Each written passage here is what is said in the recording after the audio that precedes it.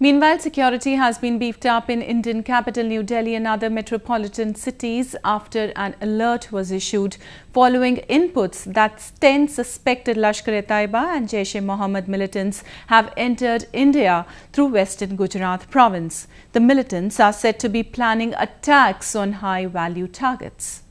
A massive hunt is underway to nab the militants who have reportedly sneaked into the country from western Gujarat province.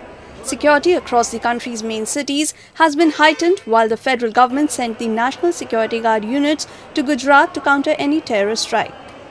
Interior Minister Rajnath Singh held a high-level meeting on Monday with National Security Advisor Ajit Doval and other officials of the Intelligence Bureau and RAW to discuss the current situation.